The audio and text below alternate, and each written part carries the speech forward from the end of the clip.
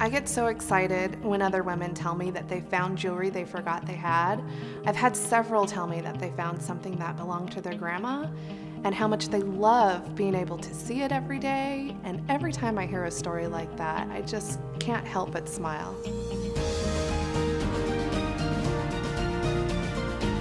I loved the idea of putting my jewelry in with my clothes in my closet. It was like a light bulb moment.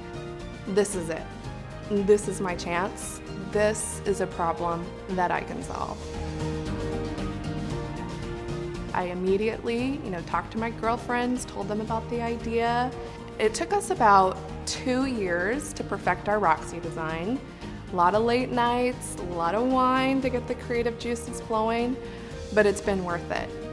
ROXSEE's our idea of what a glamorous solution to the jewelry storage dilemma should be. You can put all of your accessories on ROXSEE. You can put your necklaces, bracelets, your earrings, your rings, sunglasses, your watches. You can use both sides of ROXSEE and you can pack your earrings on there.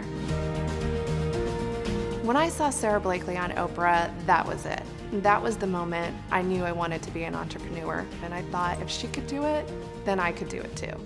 We definitely want to design more products, but what's more important to us is that we're an inspiration to other women.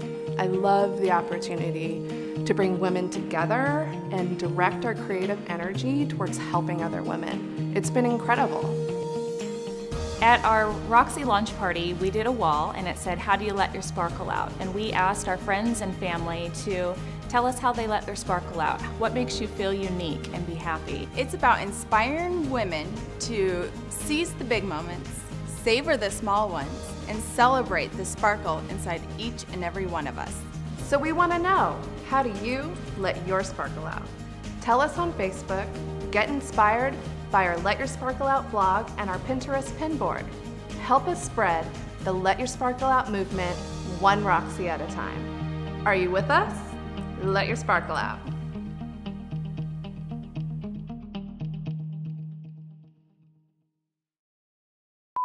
Are you just smiling the whole time? Yeah. Okay. I know. I'm like not sure if I just stand there and like, geez. Yeah. All right.